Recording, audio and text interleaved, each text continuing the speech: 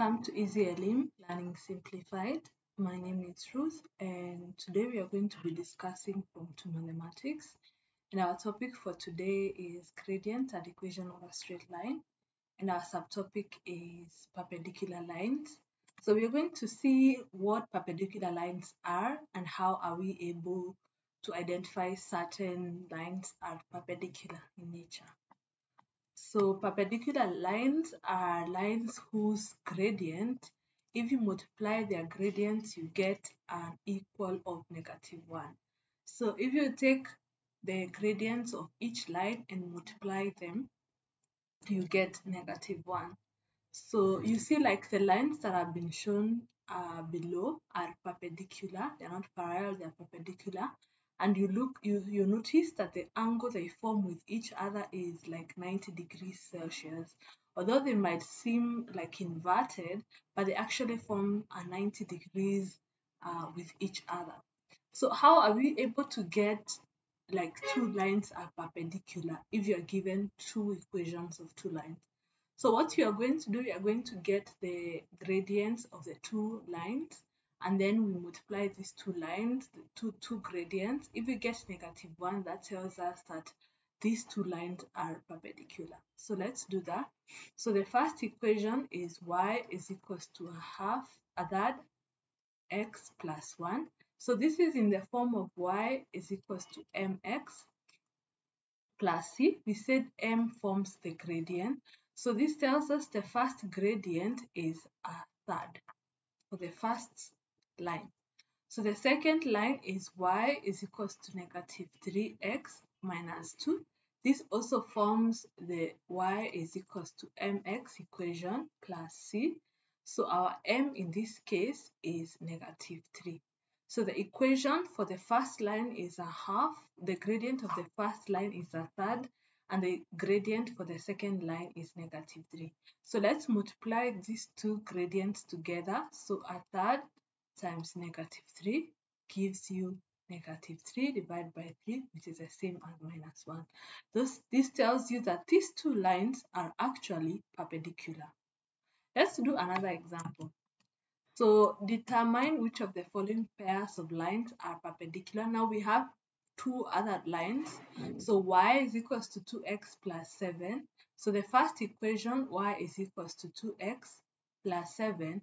So the gradient of this line is 2, because remember we said this forms the m. And then y is equals to -2x plus 5. The gradient is -2. If we multiply these two gradients, 2 times -2, we form -4, which is not the same as -1. So these two lines are not perpendicular. Let's do one more. So we have these two equations. You see, our equations have always been written in the form of y is equals to mx plus c.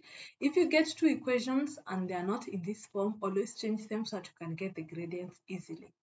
So the first equation, which is y is equals to -3/4 x minus 2, the gradient is -3/4. The second equation, y is equals to -4/3x plus 5, the gradient is -4/3. So if we take these two gradients and multiply them together, so -3/4 times -4/3, this gives us 3 by 3, 1 by 3, 1 by 4, 1 by 4, 1. So it's basically -1 times -1, which gives us 1. So 1 is not equal to -1. So these two equations are not perpendicular in nature. So another way you can be asked the question is now when you are given the equation of one of the lines. You've been told you have two lines which are perpendicular. So one of the line has the equation y minus 5x plus 3 is equals to 0. And then for the other line, we are only given 1 point. We are supposed to look for the equation of this second line.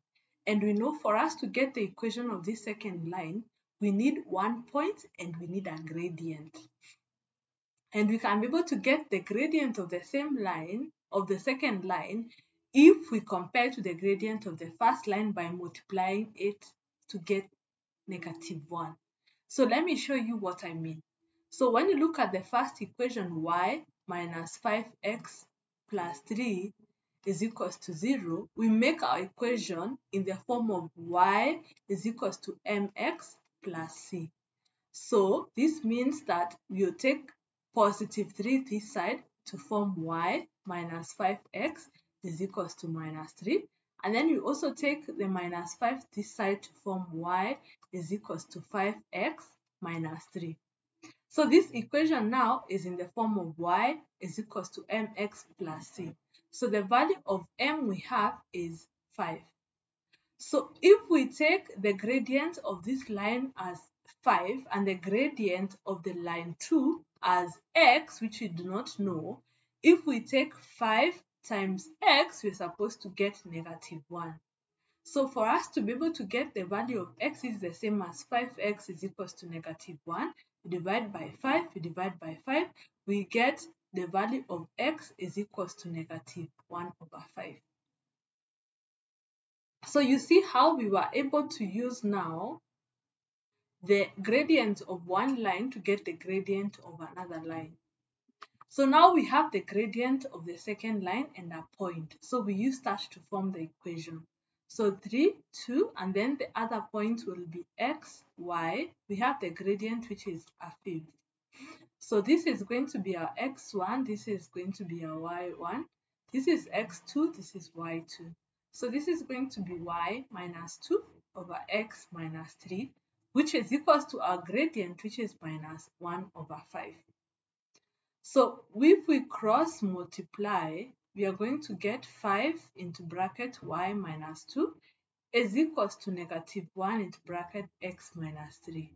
So this forms 5y minus 10 is equals to -x plus, because negatives times negative forms plus 3.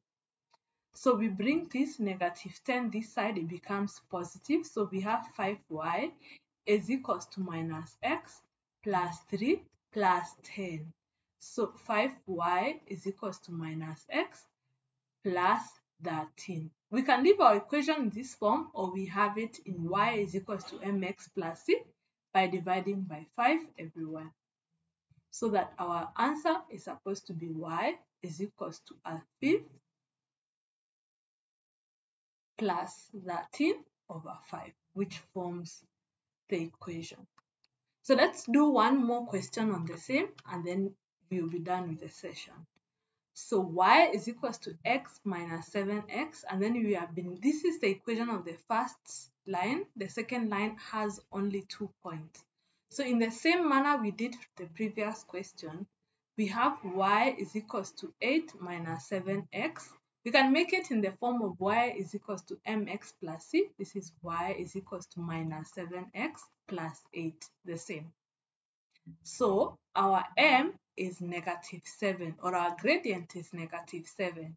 So if we take -7, we multiply with the gradient of the second line, we can call it g. We are going to get -1. So this is the same as -7g is equals to -1. We divide by -7 both sides to get the gradient for the second line to be 1/7. So the second line, we have only been given 1 point, which is -3 and -4. So we will introduce another point, which is x and y, and now we have the gradient, which is 1/7. So this is going to be y minus -4 over x minus -3 is equals to 1/7. So this is the same as y plus 4 over x plus 3 is equals to 1/7.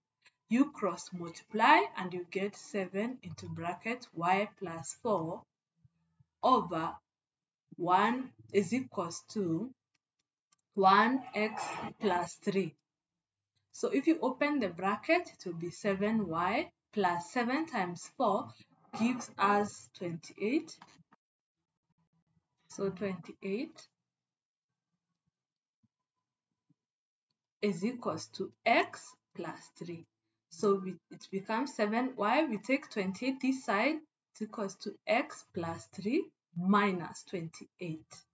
So 7y is equals to x plus 3 minus 28 leaves us with minus 25. We divide by 7 all the sides. We get y is equals to 1 over 7x minus 25 over 7. And this is our equation for the line. So that brings us to the end. You can check out more revision questions in the app and the notes so that you can be able to understand. Most of the cases, when it comes to this mathematical concept, you may need to apply what you've learned in different questions.